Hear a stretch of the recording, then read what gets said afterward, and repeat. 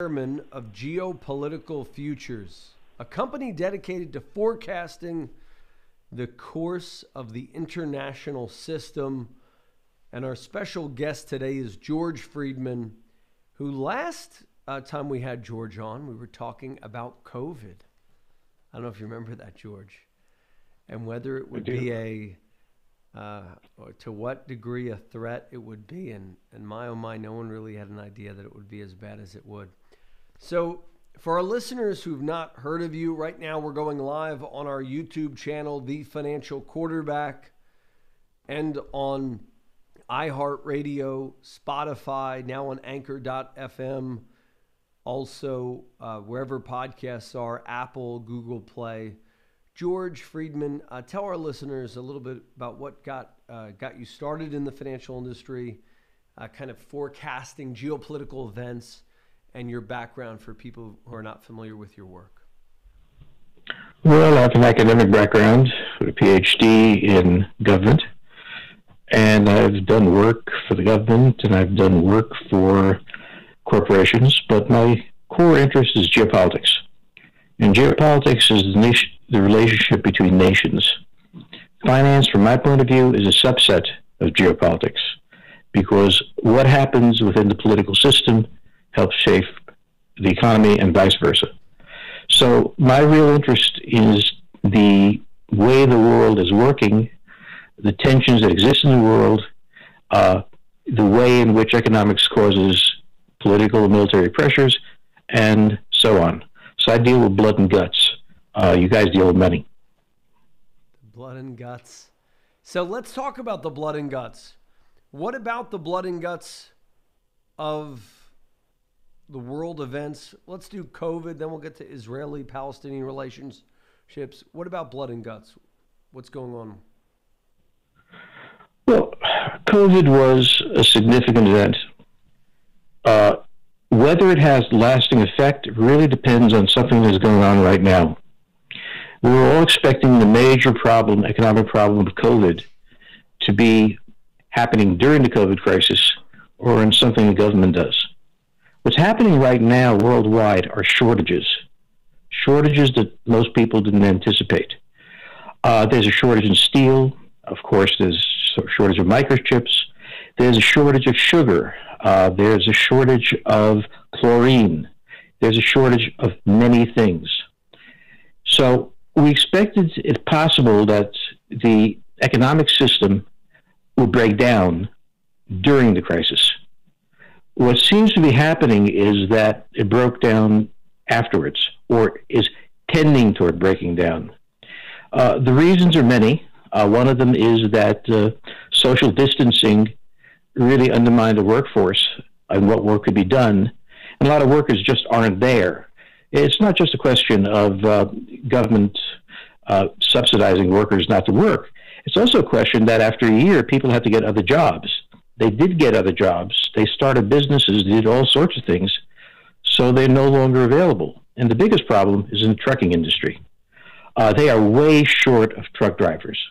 It normally takes about 2 months to get certified as a truck driver. That's now up to 6 months and growing because there are very few instructors.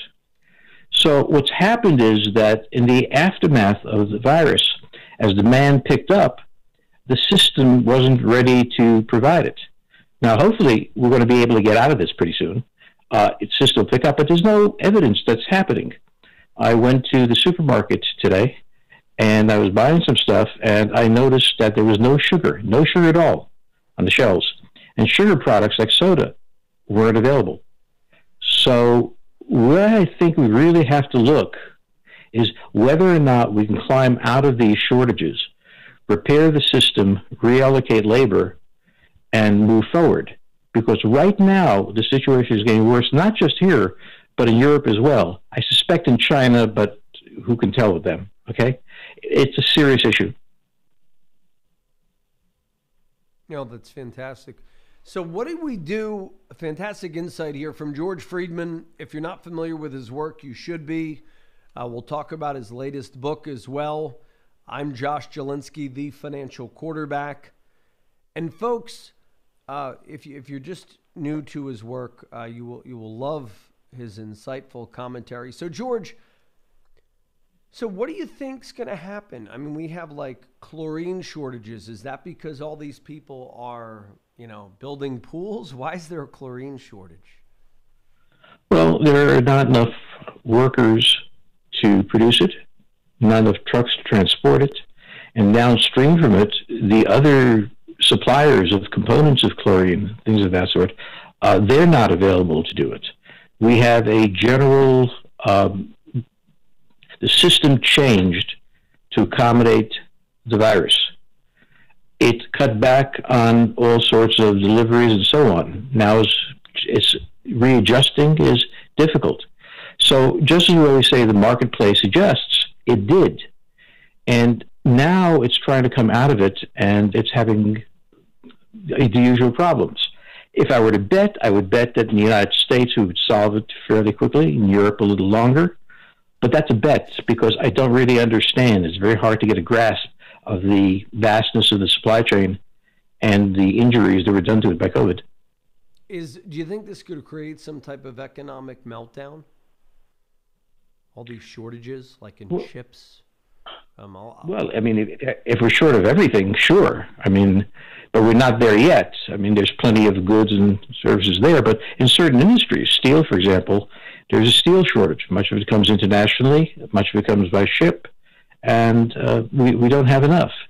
So could it create one? Well, yeah, sure. If we don't solve the problem, and if it gets worse, or even if it stays the same, it's going to be a tremendous hit on the economy.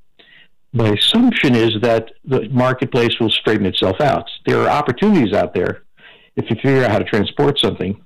Opportunities if you have products in shortage. There are a lot of opportunities. And my expectation is that entrepreneurs everywhere are trying to figure out how to make some money off of this. So my bet would be that in the United States, we'll pull out of this in a month or two.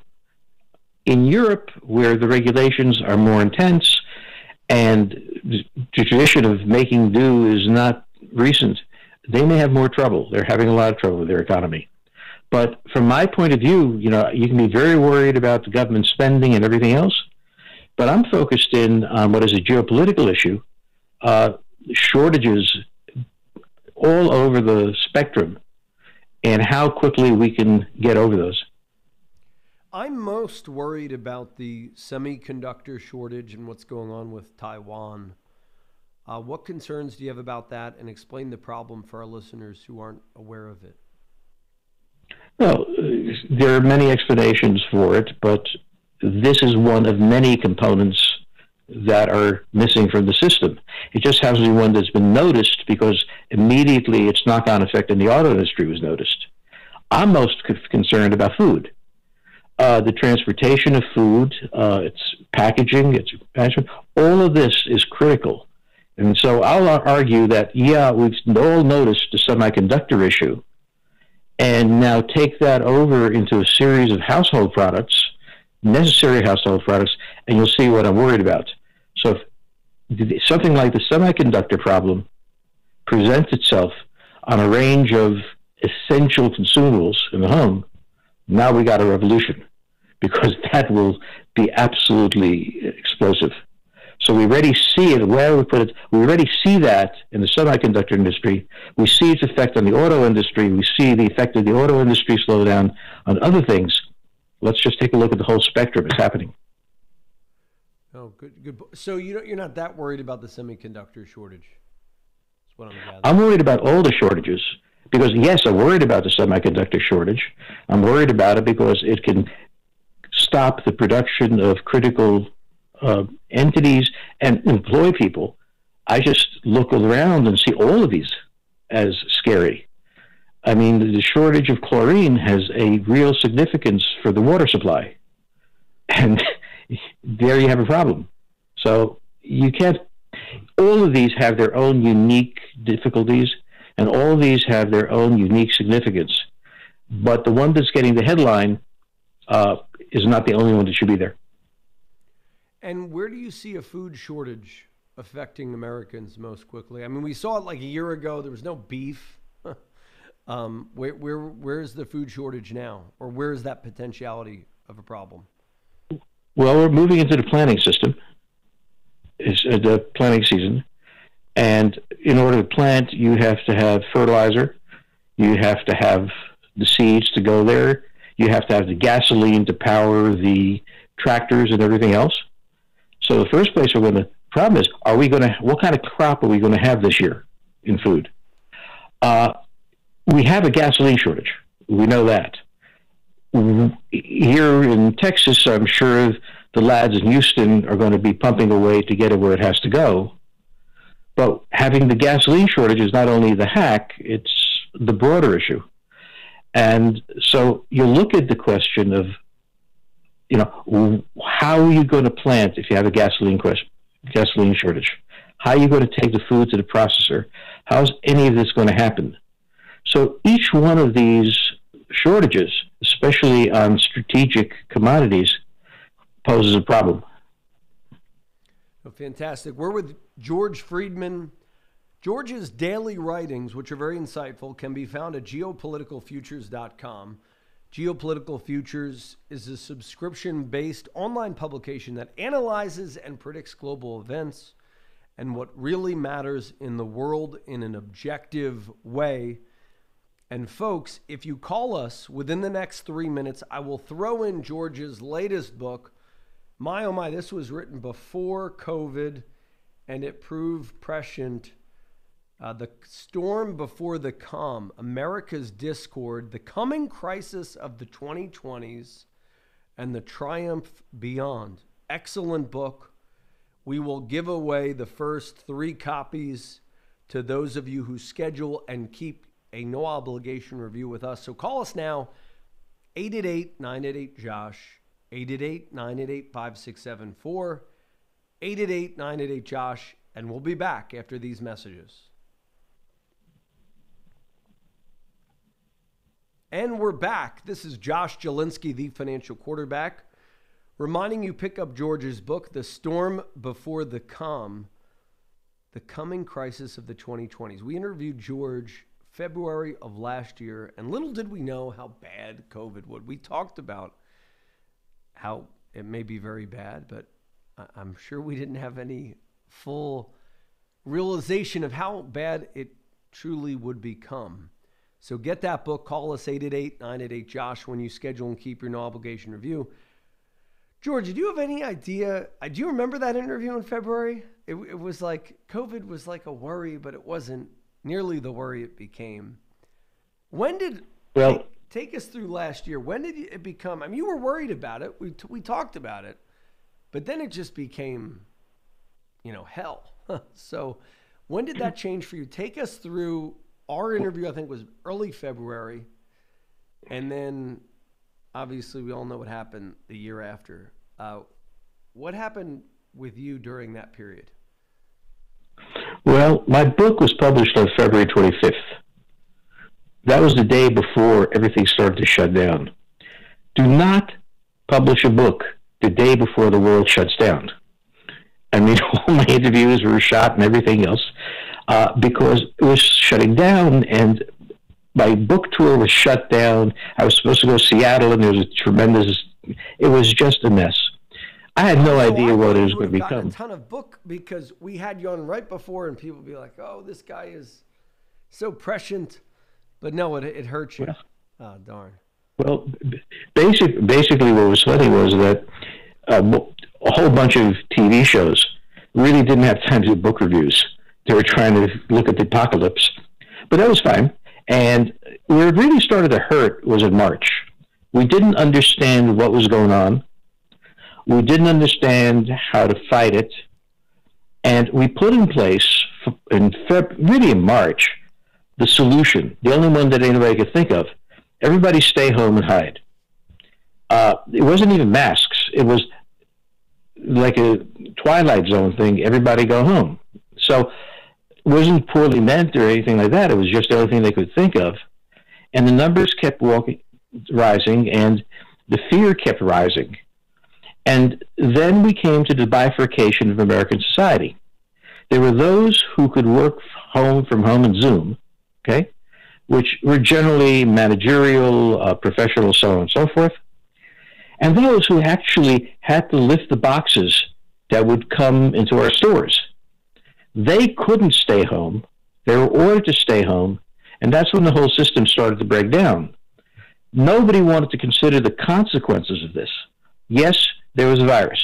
Yes, it was dangerous. Yes, masks helped. Yes, social distancing is a good idea. But what the consequences were, nobody could really understand, because when you're in a crisis, you're in a fire, you don't worry about what happened to your flooring. So everybody started doing it. It was March and April and May, because we wound up in a period where we did have no idea when this would end or if it would end. We were really not sure how dangerous the disease was, but everybody was kind of hovering back. Things were shutting down. And in that process, many of us found new ways to work, and a lot of people's lives were devastated.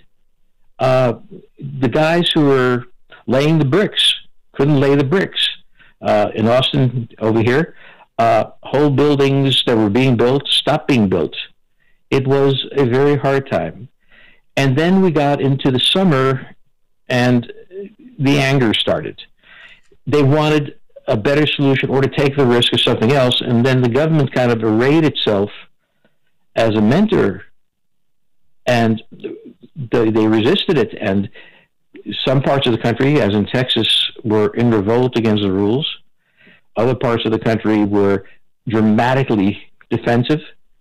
We had a breakdown in the way our civilization was working.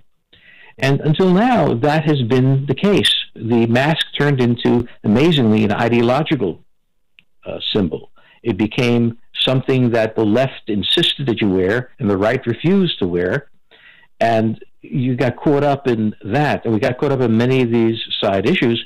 But essentially, the medical establishment did not know how to deal with the fact that the cures they were suggesting had consequences that they didn't anticipate.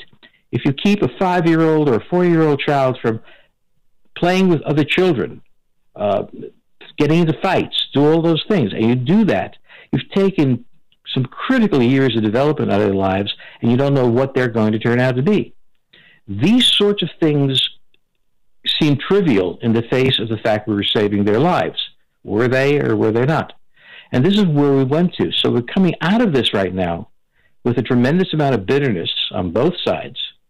The left wearing masks as a sign of virtue, this right not wearing them as a sign of liberation. And the question is this a new line we've drawn in our society? But as I said before we get to that question, we have to total up the impact of all the different solutions that are what it had on society, all the different solutions, what impact it had on the economy. We have to understand what's happened. We haven't done a postmortem yet. And in that postmortem, we're going to get surprises as to what happened. Geopolitically, this is just something that I see. I see homeschooling as a revolution in the U.S. that goes from sort of a fringe thing of, 2 to 10 million people to 10 to 30 million. I see a lot of people where homeschooling traditionally was either something on the far left or the far right. Hippies did it. There was the whole unschooling movement. Religious conservatives did it. Now, a lot of people are like, we homeschool our children, and we have parents coming to us saying, man, how do you do it? It's interesting. Some are repelled from the idea of homeschooling because they think sitting your kid in front of a TV screen is homeschooling. It has nothing to do with homeschooling. So they're repulsed by it. Others say, wow, your kids, like our kids, they didn't go through any of this COVID mental abuse that children went through. We still had homeschool cooperatives. Kids played outside. They socially distanced during the brunt, but they still played with their friends every week. They had homeschool cooperatives. And it was funny, the knock used to be, homeschoolers are more, antisocial. And now it's the public school kids who are more antisocial because they're locked in front of their screens and they're in a bubble and they have half days and all these other kinds of weird things. Have you done any research on sort of homeschooling as a phenomenon geopolitically? Because I think that'll have some major repercussions, probably not now, but like from a society, maybe 10, 20 years from now. What say you? We have to look at it. Homeschooling, as you did it, was an organized process. You had materials to teach with. You had opportunities to be trained in some of the things you did at home. And most important, it was not the kids staying at home. I'm sure your kids, as you said, played with other kids. There was playtime. Exactly. Plenty of opportunity for them to have a fist fight and everything else that a child has to have. The homeschooling that happened here was children staying at home. If they had a computer, watching by computer. If not, so there was nothing. With parents had really no idea how to help them, and missing the element that I regard as the essence of traditional homeschooling: playtime. You made certain that your kids got together, made friends, had enemies, the whole ball of wax. Yeah, no, so what's going on? That's a great point. Yeah, go ahead. I'm enjoying this. What you're looking here at any other things that are happening in schools, that's not anything like homeschooling. Exactly. That's a brilliant point, because we talk to our parents, our friends, neighbors who say, oh, I could never do homeschooling. Well, we're like, that isn't real homeschooling. That's the furthest thing. That's like some weird, almost like schooling of the Matrix, where kids have to be in front of a screen for 8 hours. It's like, it was almost like the ultimate child abuse. But go ahead. I don't mind that as much as these kids have to play outside. Aside from the vitamin D, they have to play outside. Deaths in children are minuscule from this disease. And we have kept these kids in many places out of that. My children, my grandchildren, my children's children, were, of course, the schools were closed, but they were taken to places where other kids were to play. And you took whatever risk had to be taken. It was minor. But the important thing about what's happened here is social development, which traditional homeschooling emphasizes. Social development was completely discarded. The teachers' unions were absolutely obsessed with the health issue, reasonable to be obsessed, but they gave very little thought to something the homeschoolers always thought of. How do I make this kid grow up into be a man or a woman or what have you? Okay? Yeah, we were making steps. How do we get our kids with other kids without like traumatizing them through this period? So we still had them play soccer. We still, I mean, there was that period from, let's say, March to June or where we didn't do as much. But by summer, kids were playing soccer again. And even in April and May of last year, we made them go playtime, get outside, get some vitamin D. And all those things matter. And read a book outside, do something outside. You also had, all this is great. You also had material at home meant for the child being schooled at home. Because I know that the homeschooling programs have a great deal of material for each grade. Okay. Oh, yeah, no, we have some amazing curriculums, and a lot of them don't rely on sitting the kids in front of a screen. It's books. No, that's what I was going to say. Yeah, you didn't have to do that. You knew what you were doing. Now you were dealing with a bunch of parents who had no idea what they're doing, no access to the material, only fear. Yeah. And that really worries me in what's going to happen in 2-3 years with these kids when they get into schools with kids who are socialized and they don't know how to make friends. The other thing is that I'm noticing too, because kids got, let's say soccer, kids got slower.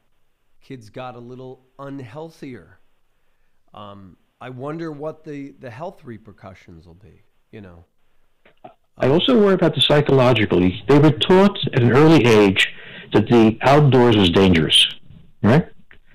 To be extremely careful, to be watchful. Instead of becoming kids who grew up in the outdoors, even in the city environment, I worry about what the consequences are going to be psychologically to a group of children, of generation almost, that is uncomfortable with the outside. That worries me. Now, we're going to be looking at this. I want to point out, when you look at COVID, it's the after effects that are going to be the most startling, like the shortages, like children that are maladjusted to the outdoors, and things like that. We haven't yet begun to total up the cost of this. Mm. And I think the solution is parents and grandparents, just take your kids outside. Go for a walk. Go for a bike ride. We would just walk around the neighborhood, go for a bike ride. We opened the pool a little early last summer. That reminds me, I got to get the pool people to open up this summer. Check if they have chlorine. I know. Well, yeah, they may not have any chlorine. So with that, we'll take our next break of the hour. And folks, we will buy you a copy of The Storm Before the Calm, America's Discord and the Coming Crisis of the 2020s and the Triumph Beyond. Wow, that title was like, it was telling the future before COVID even happened. So call us, folks, 888-988-JOSH if you want to keep your no obligation review, 888-988-JOSH. And we will throw in a copy of the book by special guest George Friedman of Geopolitical Futures. Call us now, 888-988-JOSH, 888-988-5674. And YouTube, you can ask any question on the chat, 888-988-JOSH. We'll be back after these messages. And we're back with George Friedman of Geopolitical Futures. So, George, we got a lot to talk about. I got a whole series of questions I didn't even get to yet. So what are your thoughts on the global economy as the vaccine effort continues and we approach the coveted herd immunity? And how is that affecting U.S. recovery? You mentioned shortages of everything, but any other things on the vaccine effort or COVID in general? Well, I mean, we've had the virus. We're coming out of it. Hopefully the shortages will disappear, okay? All countries have spent enormous amounts of money maintaining society during a period of massive dysfunction. This resembles nothing as much as war. In wartime, you have a massive diversion of resources to other things than the economy. So in World War II, a massive diversion of production to war, okay? You wound up after World War I in a big depression for the same reason. In World War II, you wound up at a great boom. It all depends how you spend it. So right now, it's very useful to us, at least, to think of us as a war is over. We're all coming back home. We're all dancing that is good. And now we get down to the business of restructuring our economy. I think the government needs to support. I think they spent way too much money during the COVID thing to keep things going. I think that was poorly spent. They're going to need to spend money now. There's going to have to be some borrowing to get the economy stabilized, just as after World War II that happened. And I think you have to be very careful not to give too much, because then you basically cause the economy to depend on that input. So at this point, the government's, it's a political issue. Hopefully at some point they'll settle down to something coherent. But right now, my concern is that the Europeans are not going to stimulate their economy. The Germans have a rule against stimulation, in effect, and that's going to hold in the EU. Will they break that? Will they change it? Well, we'll see. The Chinese have been stimulating like crazy, and there's going to be costs for that, and they're preparing for it. So the global economy is going to go through a period of post-war reconstruction, and in that period, a lot of problems are going to occur, and a lot of stress is going to happen. It's not going to be just a question, okay, we'll go back, snap back the way we were. One of the things the shortage is showing is, no, you're not. You're not going to snap back. You can build your way back, but you're not going to snap. And that's going to be worldwide. but there are opportunities to be had within that, obviously. What about the $9 trillion that we've spent thus far?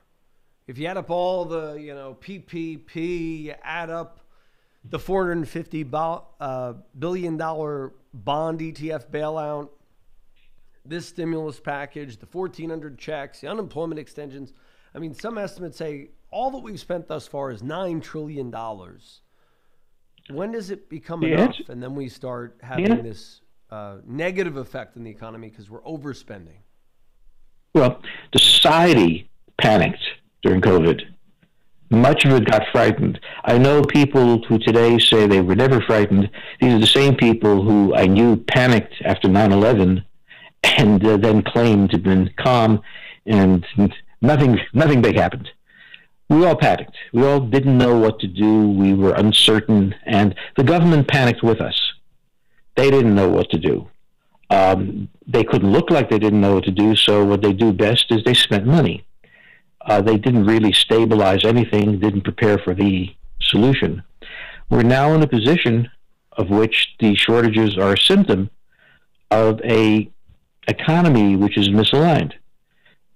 It's going to take time to work out, or the government can stimulate it to work out faster, but they've got to be much smarter in what they do. And we have to be much smarter because there was not a whole lot of opposition from the public to the spending that was being done during the Trump administration. So no, there was one guy, Thomas Massey of Kentucky, and the president, President Trump, was even cursing the guy out. If you remember, he was the one guy who said, "Well, let's have a debate about some of this spending.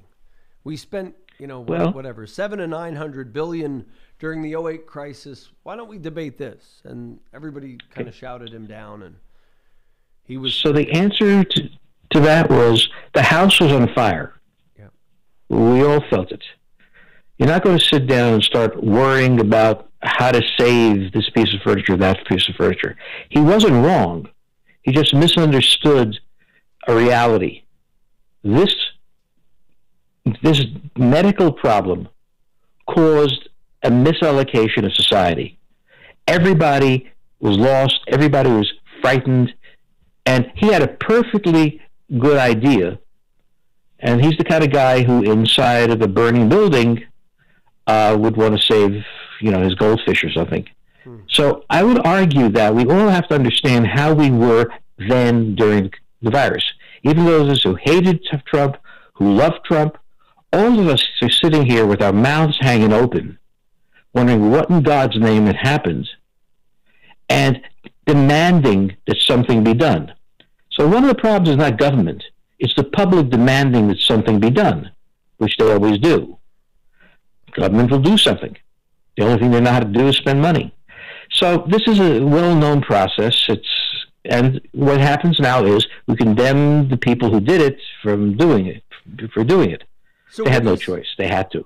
So where do you see the U.S. economy headed? I mean, could this lead us into some depression because of all the spending and shortages, or do we get out of it and we have that post-war boom?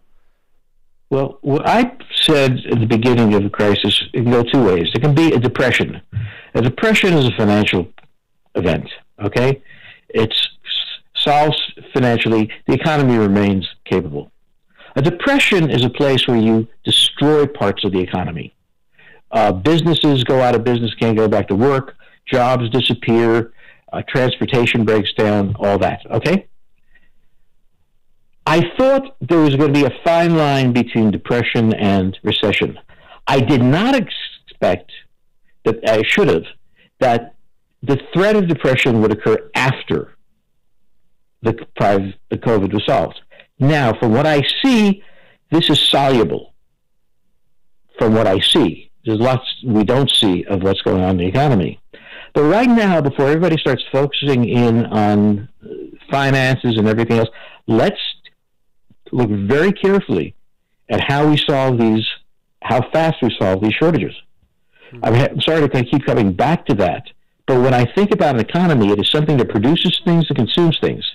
And out of that comes a financial system. Right now, we're having problems all across the board. Well, no I think we will solve them. Even like what you said with the planters. I got a text from a buddy of mine in upstate New York, they are trying to hire people for $30 an hour to work on farms, and they can't even get people. So well, what happened was you've had in 6 months. I mean, I didn't really think about this till this interview. But think about this: 2 and 2 together, we're going to have problems with summer tourism, right? You have all these. Sure.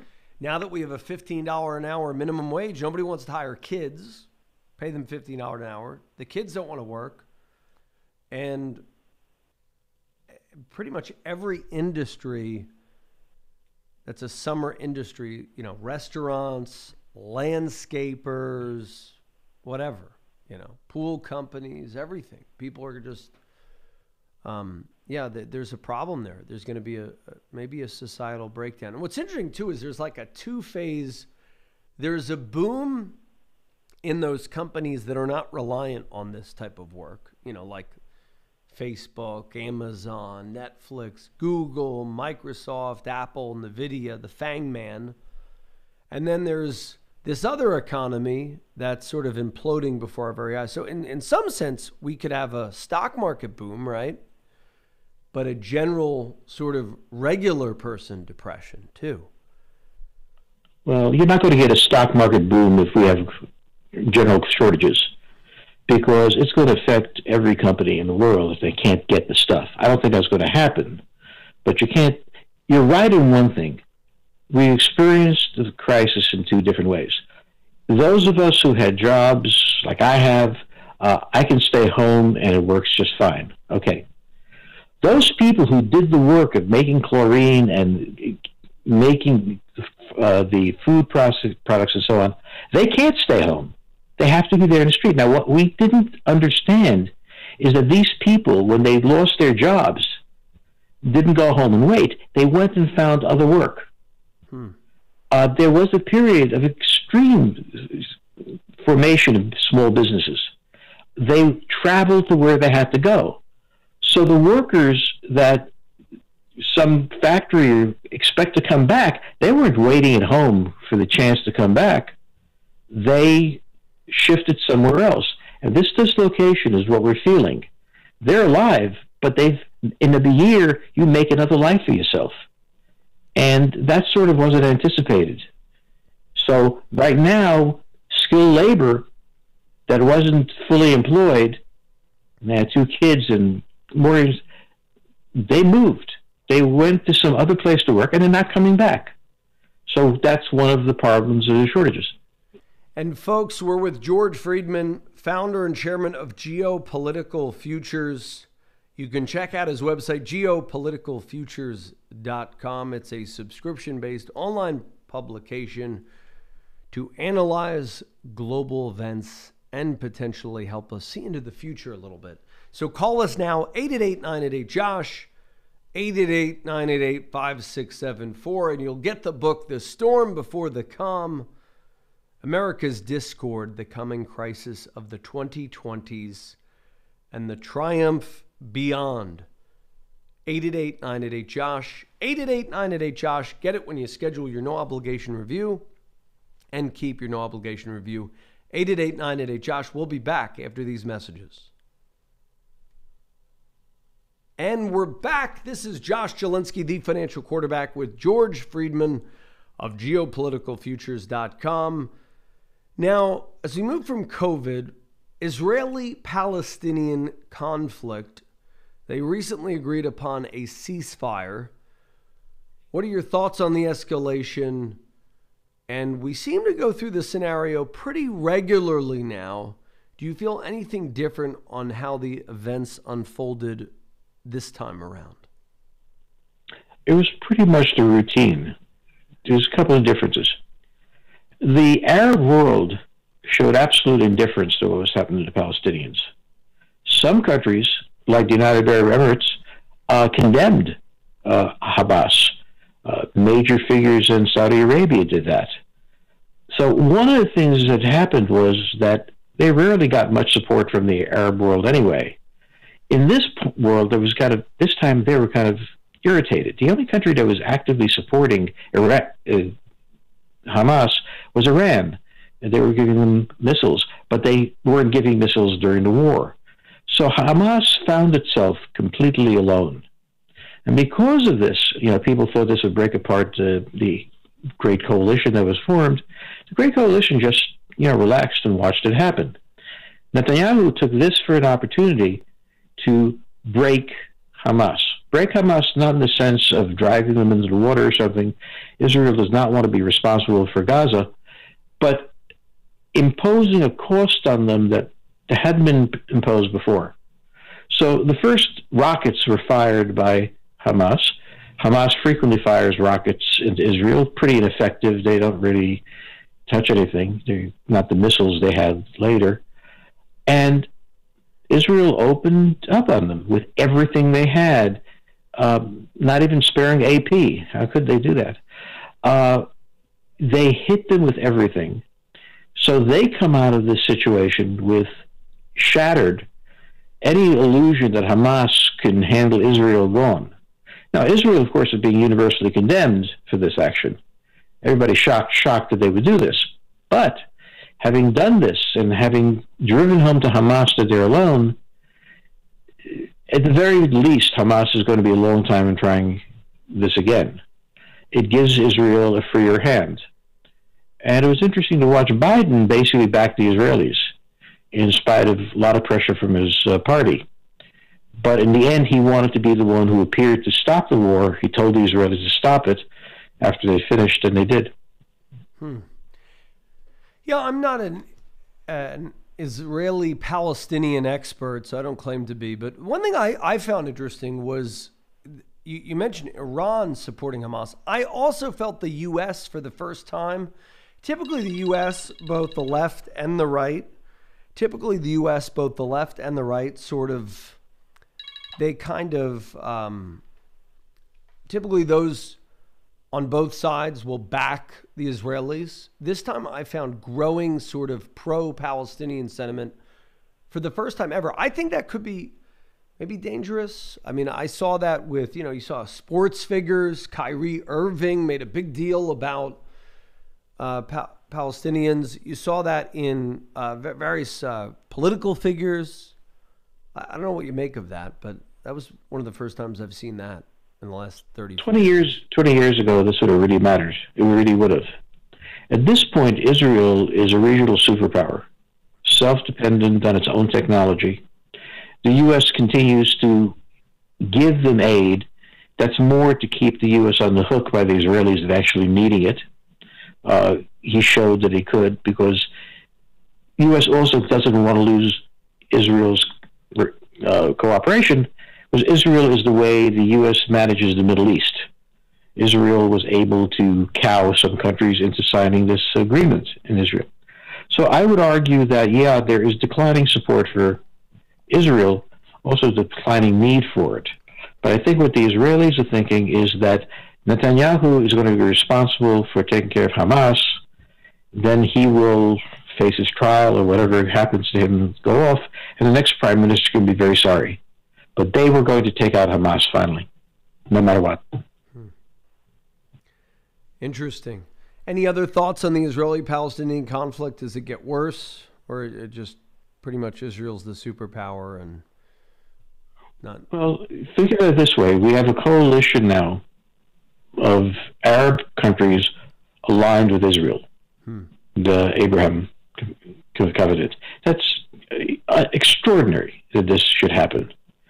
The Palestinians can count on only one supporter, Iran, and Iran is about to enter into some sort of agreement with the United States. There's going to be some sort of settlement, and not supporting Hamas is undoubtedly going to be a given. So at this point, the Palestinians, for example, didn't rise up in the West Bank. They couldn't. So at this point, you have a situation where Israel is secure. This is also where countries get into trouble. When they feel themselves overly secure and they think they're a superpower, they get hit in the back of the head. But Israel is very cautious, pretty smart in how to handle it. And Hamas had to roll the dice and seems to have lost. What other geopolitical problems do you see ahead in the next year or so that worry you? What sort of keeps you up at night in your analysis? Geopolitical problems don't worry me; they delight me. They're my business. When I look at it, I mean, the China-U.S. standoff is critical. China is a desperate power. It is an exporting power, it is a trading power, and its entire East Coast is covered by the U.S. Navy. The United States also has a massive anti-Chinese alliance. It starts with Japan, South Korea, Taiwan, Philippines, Indonesia, Singapore, Vietnam is part of that, Australia is part of that. So when you take a look at the lineup, the United States has a system of defense that rivals what we had in NATO. Is that still the case, though? Because there was talk that Sure. was minimized due to Trump or whatever, and he blocked the TPP and all that. Or is that was just talk? It was just talk. And more to the point, these countries fear China. They all have had experience with China, and they fear him. China, by the way, has only one ally in the world, Pakistan, which is not a very useful ally. So you have a situation of an isolated China, a massive coalition backed by the United States. I once counted up the GDPs of all these countries. China's GDP is $14 billion. This is about $38 trillion. There's a lot of economic power. It's a lot of political power, but it's also a lot of military power. So at some point, China has to deal with this. One way to deal with this is invade Taiwan. We always talk about they're going to invade Taiwan. There's a problem. There are only 6 amphibious assault craft. They travel at 20 knots. It takes 5 hours for them to cross. In the meantime, they can be devastating at sea. Plus, the United States can respond either in Taiwan or by closing the Straits of Malacca, where China gets all its oil. And that's right by Singapore, which would cooperate. So China right now is in a very tight box as to what it can do. It has a massive economy, tremendous inequality. It is the second largest economy in the world, but in terms of per capita income... And then we'll be back for the exciting conclusion of the interview with George Friedman of Geopolitical Futures. I want to desperately learn more about this, about your take on China-U.S. relations, Taiwan, semiconductor shortage, all that stuff. When we return, this is Josh Jelinski, the financial quarterback. Don't touch that dial and call us at 888-988-JOSH, 888-988-JOSH, 888-988-5674. And when you do, you get George's latest book, which I loved. It's a real treat. And it's a shame that the COVID storm, threw a little damper on your book. But folks, get the book, The Storm Before the Calm, America's Discord, The Coming Crisis of the 2020s and the Triumph Beyond. Call it, buy it wherever books are sold, Amazon, go to geopoliticalfutures.com. Subscribe to his work there, and call me at 888-988-JOSH and get the book free when you schedule and keep your no obligation review. We'll be back after these messages. And we're back. This is Josh Jelinski, the financial quarterback, and fastest hour in radio. We got about 4 short minutes left as we conclude this interview with George Friedman of Geopolitical Futures. And we left off talking about China. If you want to finish that thought, George. Sure. China is the second largest economy in the world. In terms of per capita income, it's the 75th country, behind Guyana and Equatorial Guinea. China is an enormously poor country. And when you consider the fact that the coastal region gets most of it, the people living in the interior, 800 million or so, are just impoverished. So it's very important to have a realistic understanding of China. China is a great power. China has a large economy. China has enormous problems. It does not have a navy more powerful than the American. It is facing a huge coalition without any allies. So we really have to understand China's strengths and weaknesses, but that's going to be on the table this year because China has to make a move. I suspect it's going to be to negotiate, but we'll see. Do you have any faith in the Biden administration to actually show strength to get them to come to the table? Oh, sure. Presidents are like diapers. They get changed all the time, but they do the job. He can negotiate very nicely. So what about, I mean, whatever happened to Tiananmen Square? I mean, maybe I'm just an idealist. I want China to be free. You know, I sort of am like, I want us to stand with, you know, the Tiananmen Square people. But, I mean, are they just so beat down by the communists over years and years that they think they're free? Because, I mean, I've talked to some people from there who live here now, live in the U.S. now, and they say, well, our friends back home, they think they're free because that's what the government tells them. They're kind of content, they tell me. I don't know. Have you researched that at all, or not really? Sure. They think things are fine. They're Chinese. They think Americans are jokes and not free. So each country holds the other in contempt. Yeah. That's one of the basic things. But they really are something important to understand about them. They're Chinese. What's that thing? They're Chinese. Oh. They're not Americans. Oh, exactly. They don't want to be Americans. Do you think democracy will ever be a thing over there? They think they're democratic. Yeah. They think we're not. And that is they true. Think we're not because the rich and the powerful get to dominate what we do. And in China, the public gets a chance to do it. Now, that's not true, but they believe it is. And it's not true that America is dominated by the rich and the powerful. But we each have our myths. So they're not going to be like us. They're never going to be like us. They don't want to be like us. I'll settle for them not starting a war. There you go. That's a great way to conclude. Any parting thoughts, other geopolitical trends that we should be up to date on? Watch Latin America. It's destabilizing. Colombia is destabilized. And it's a place where the Chinese appear to be interested. Of course, they should be. So in Mexico, the Mexican president apologized to China for what he did to Chinese immigrants 100 years ago. So keep your eye on Latin America. What are we doing? What's the U.S. doing with Latin America? Well, we have very close ties with many countries. They depend on us for trade tremendously. We're doing what we've always done historically, which is maintaining the relations we need. But if you recall, the Soviets, they were able to get into Cuba. They were able to operate in Bolivia and other countries over time. So this is our backyard, and anybody who's playing against us is going to try to get into that backyard. Have we lost something being so isolationist as a country? I think I don't see how. I don't see how we're isolationist. We're deeply involved in Asia. We have troops in Poland. We're just not prepared to fund NATO. You know, these countries. Germany is the fourth largest economy in the world. It can afford its own army.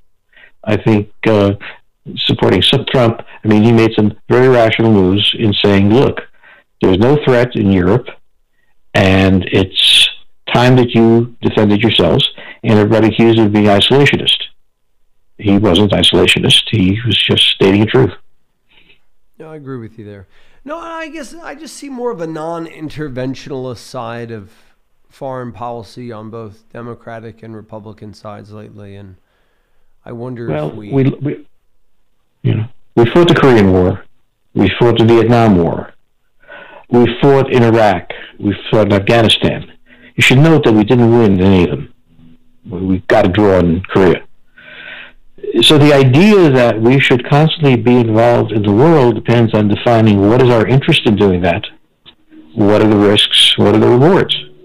And sometimes they're high and sometimes they're low. So I think we have... I'm more like, I'm still worried about like Venezuela. Like, how did we let that happen? You know, I mean, it's just so... Well, we could have done what we did in Iraq and invade. No, not an invasion. So the problem is it's a foreign country. It develops in its own way. They resent American imperialism. And in the end, it doesn't matter to us what Venezuela does. It just doesn't.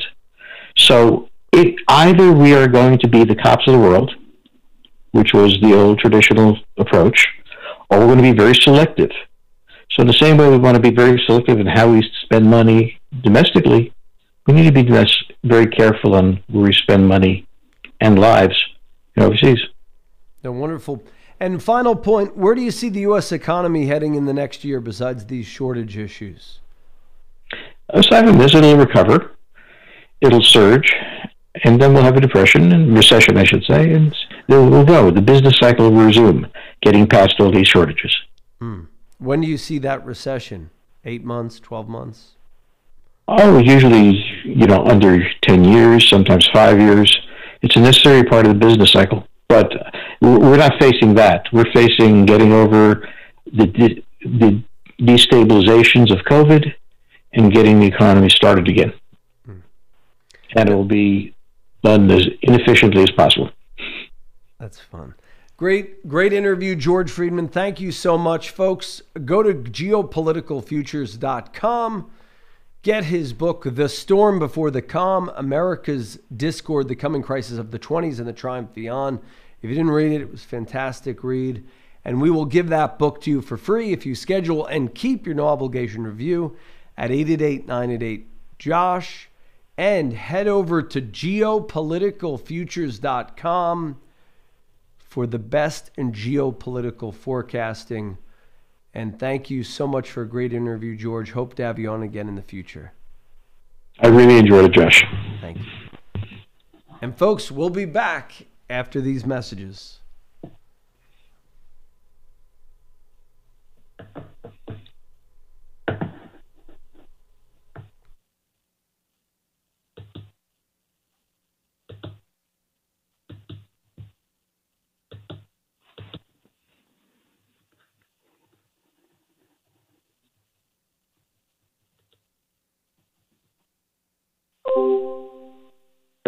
Thank you, George. That makes sense? Yeah, I'm stopping. Yep. Just stop the whole YouTube. And then we'll do a second. My wife needs to be back at 1:30. Okay. She can. Mm-hmm.